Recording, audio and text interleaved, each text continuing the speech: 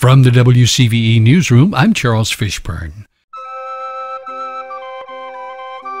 Monks in the Middle Ages discovered there were healing powers in their medicinal gardens that went far beyond the physical. I think it's a broader issue than about superb, excellent clinical care. That's clearly at the core of what we do. Michael Robinson, CEO of Memorial Regional Medical Center. To me, this is nurturing the spirit, and the spirit nurtures mind, body. So it's got to be incorporated together. And that's what the garden reminds me of and excites me about. And so it is with Secours' Healing Garden.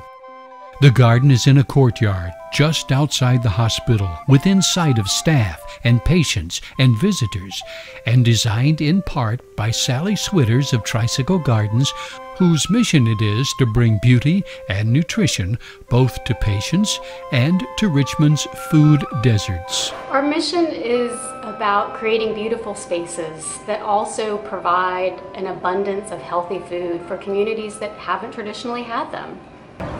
We've gotten a pretty good harvest this year. The weather's been really nice. There is food along with flowers grown here. Some of it goes to underserved Richmond neighborhoods. Some of it is used right here in the hospital cafeteria just a few feet away.